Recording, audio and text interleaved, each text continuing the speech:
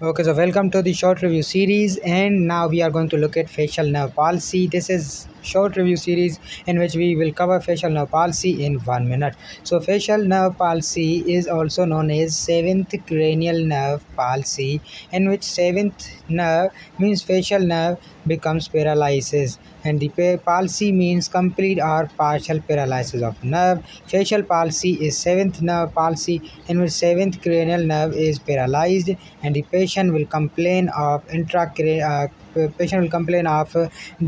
drooping of the eyelid, and facial paralysis, facial muscle paralysis, drooping of the corner of the mouth in facial nerve palsy. So in this way patient will complain. There are multiple causes of facial nerve palsy like intracranial causes, HSV, ear disease, viral prodrome, hyperacusis means middle ear is involved.